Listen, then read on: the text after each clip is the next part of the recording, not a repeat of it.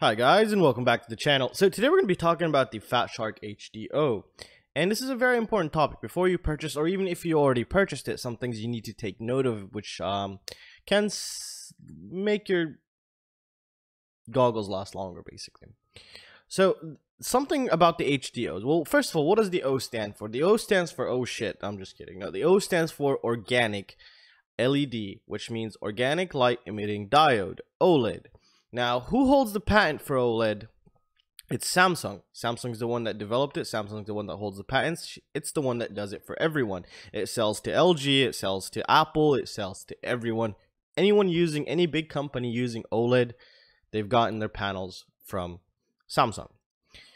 Alright, so now that's said, so okay, well, what's so cool? Now, OLED's an awesome technology, however, it has a huge disadvantage and it has a huge flaw, which can be fatal at sometimes. And that's something called the burn-in issue. Now, what is a burn-in? A burn-in basically means that, if you have something that's static on a screen that does not move, for example, a game, an OSD, something that's static and never moves, it'll burn itself into the screen. Here's a great example right here. Maybe this guy was playing a game and he has his health bar, he has his, I don't know, stats or whatever, or he's playing, like FIFA or whatever, how they have the stats down here. And from playing for so long, this is an OLED right here. As you can tell, it's burned into the screen, which is very bad. So yeah, that's something very important to take note of. And you might think this is dirt on your screen like I do, but no, this is actually burned into the screen itself here. So this is something very important. Now, you might say, okay, well, I'm pretty sure they've found a solution. Well, actually, no, nobody's found a solution just yet. Here's a Samsung S7 that's just barely released and it already has a burn-in issue. This could be, yeah. And there's also notes of, the Apple, the iPhone 10, which was just released, like not very long ago. Already people are starting to complain of burn-in issues because you have the menu button on the bottom and you have up top, you have your status bar display thingy. Now, even Apple, their OLED that's in the iPhone 10 is from Samsung. They've partnered up with Samsung, even though they're rivals, and they've purchased the OLED technology or licensed the OLED technology to be used into their iPhone 10. So you might say, okay, well, how does that affect us? Well, currently when we fly our quadcopters, we have our OSD always running. So our OSD is always running. Here's a great example. These are the buttons on the bottom. They're always there on this phone. This is, I think, the Google Pixel 2. And there's some people calling it ghosting, but it's burn-in. And this is what happens right there. You burn the OSD into the screens. Now you might say, okay, well, this is kind of scary because let me explain something. Maybe you won't burn it the first year, second year, but third year and up, that's where you could possibly expect it. Now I don't know the quality of the OLEDs they're using, but that's something to be expected, and it might really happen to you if your OSD is always the same. So some things what you can do to kind of make your goggles last longer is basically turn off the OSD. How in Betaflight you can have a switch that turns off the OSD, or every week or a couple days switch around your OSD so it's not in the same area, so you don't have the higher risk of burning those pixels in, because they're so static and stationary and they're always there no matter what.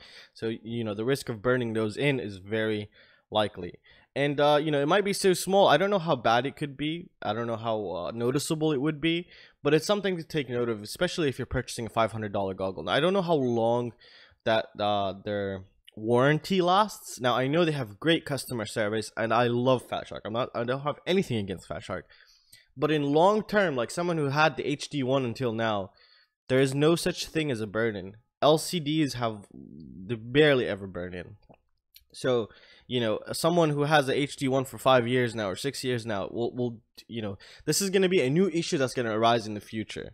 If a lot of manufacturers decide to go with the OLEDs here. So the way to combat this is to basically turn off your OSD or keep moving around your OSD every week or so. That's one way to get rid of this issue. Now other than that, the picture quality, I've seen them, I've actually used them. The picture quality is absolutely spectacular. I mean, like super crazy amazing. So I'm actually still thinking of getting one for myself, but I still love my HD3s and I don't have to worry about the on-screen display, so I don't have to go into every quad now and turn off my on-screen display. It's basically the same thing almost. But yeah, it's just something to take note of that I think a lot of people actually bypass. I didn't hear anyone talk about this. And I'm pretty sure they've done their testing, and Fatshark knows what they're doing.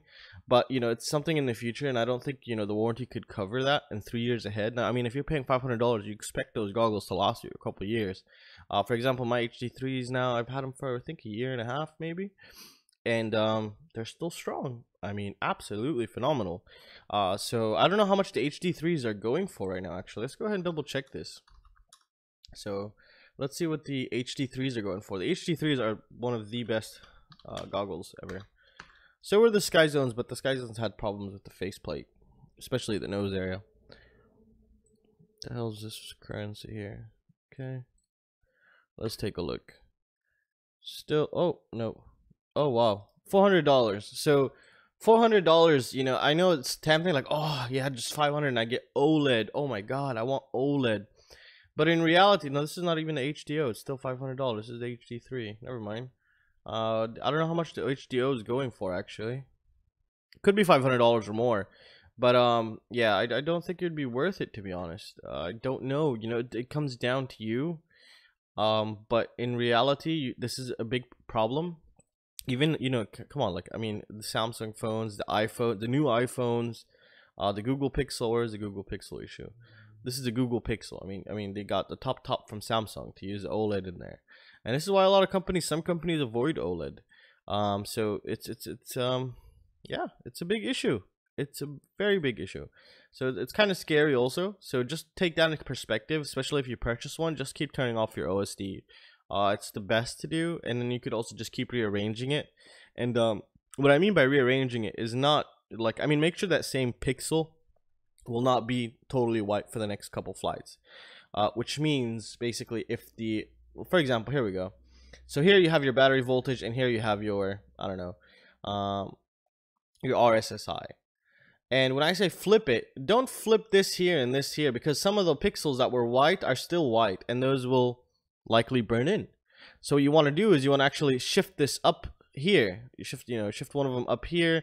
You know, just keep moving them around a little. Just make sure that the in the previous flight, that same pixel that you're pretty sure will not be white again. That's all you have to make sure of. The same pixel will not be on the OSD again, on white again. So that's very important to take note of. And I think that's it, guys. So I think that's going to conclude it for this video. It's gone on for too long, and I don't have the product in my hand to actually show you or do anything. So yeah, that's something very important to take note of. And I just thought I would just release this information out there. Hopefully someone could find it useful. And that's going to conclude it for this video, guys. So if you guys really like this content, please consider subscribing and hitting that like button. If not, put that dislike, say fuck you, doesn't matter. And you could also join my Patreon if you would like to support the channel. You get secret access to my web shop, and you get other giveaways, and you get other awesome super things. This month I'm giving away a lot of awesome crazy stuff. So yeah, that's one thing. And yeah, you could also use affiliate links down below to greatly support the channel. And well, that's it, guys. I really hope you guys enjoyed it, and I will see you next time. See you guys, take care.